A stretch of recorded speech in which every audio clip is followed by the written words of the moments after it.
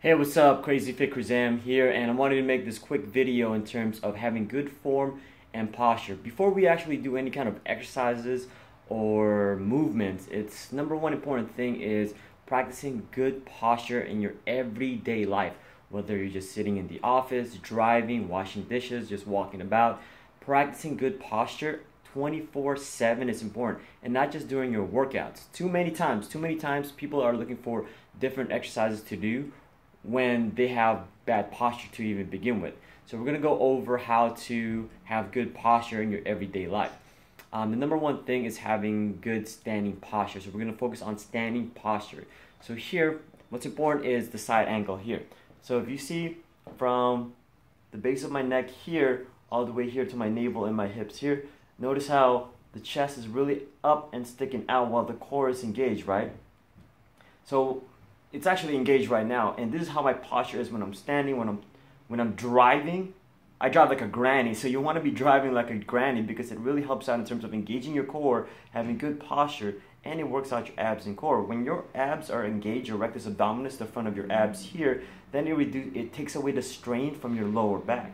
Far too many times people have problems with their lower back, and that's because of weakened abdominal muscles. So you want to strengthen your abdominal core muscles. And how you can do that on an everyday basis is having strong posture where your chest is up, not just sticking out, but upwards here. And notice how it elevates my core and abs here, and it stays engaged. I'm not here sucking it in so much, but just keeping them up. So notice here.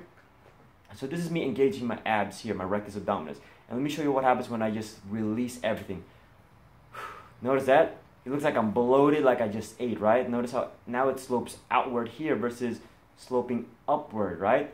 So again, even my shoulders are rolling forward here. Now I'm not even activating my latissimus dorsi, my shoulder blade muscles, that big pulling muscles here, pulling muscles, like when you pull the door, pull a cart. So here, notice, relax, everything's nice and relaxed. So when you now engage again, shoulders back, squeezing the shoulder blades together. Notice a big difference in physique and posture. This is great when you're doing standing exercises like shoulder presses, overhead shoulder presses, overhead tricep extensions, when you're doing your back squats, front squats, and a lot of standing leg exercises. It's important to have good posture.